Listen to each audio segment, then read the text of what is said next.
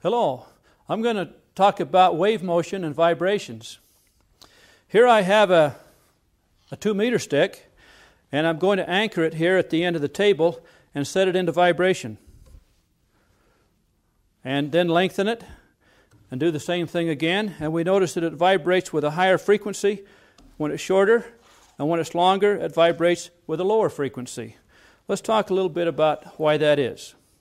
It turns out that what's really happening here is that a transverse wave is propagating along the stick. When we strike it or set it into vibration by any process, a wave travels out and travels back in such a way that we have an antinode at the open end and a node at the fixed point. And the distance between an antinode and a node is a quarter of a wavelength. So if we increase that quarter wavelength, we're also increasing the wavelength.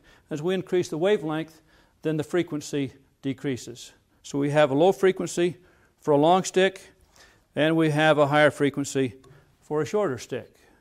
Now I can go to an even longer stick. I can take the entire 2-meter stick and let it vibrate back and forth in this fashion. And a wave goes out, comes back in such a way we have an antinode at the free end and a node where my hand is. And the distance between the antinode and the node is a quarter wavelength. So this has a relatively low frequency of something like 1001, 1002, maybe 1 cycle per second. If I want to increase the frequency, of course I can shorten it up and it'll vibrate faster. Now back to our original vibrating meter stick here.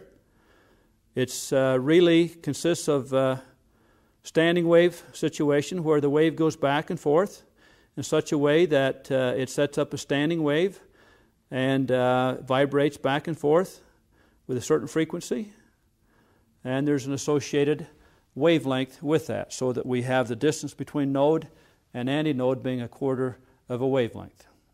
Somewhat analogous to the vibrating string that we have looked at earlier. Now, let's talk about what we could do with the same length stick and the same speed of transverse wave propagating along the stick.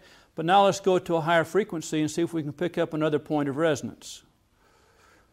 So here's one frequency where it resonates, depending on the length of the stick and how fast the wave travels back and forth along the stick. That determines the particular frequency at which it vibrates. I go to a higher frequency and have it vibrate in this fashion.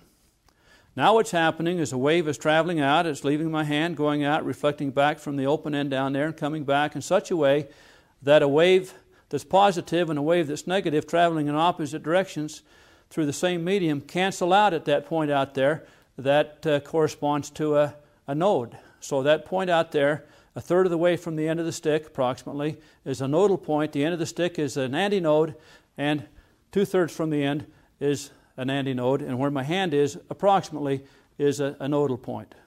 So we have another standing wave situation of a still higher frequency. Now let's go from there to a tuning fork. A tuning fork has prongs on it, and the prongs of this tuning fork behave like a vibrating stick. The end moves back and forth. But what's really happening is waves are traveling up and back in such a way that each prong of the tuning fork is essentially a standing wave. And let's just look at one prong of the tuning fork at a time here and set that into vibration. So the tuning fork vibrates and it moves back and forth. In the case of this particular tuning fork, it vibrates back 256 cycles per second.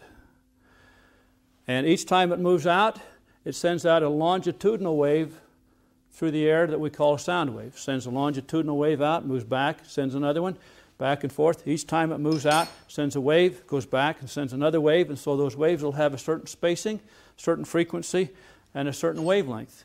Now I'm talking about the longitudinal waves that the tuning fork sets up in the air, as opposed to the transverse waves that cause the vibrations to occur in the tuning fork.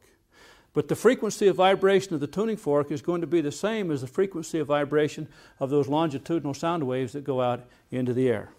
Once again, let's listen to that sound. 256 vibrations per second. Tuning fork prong vibrates 256 times per second.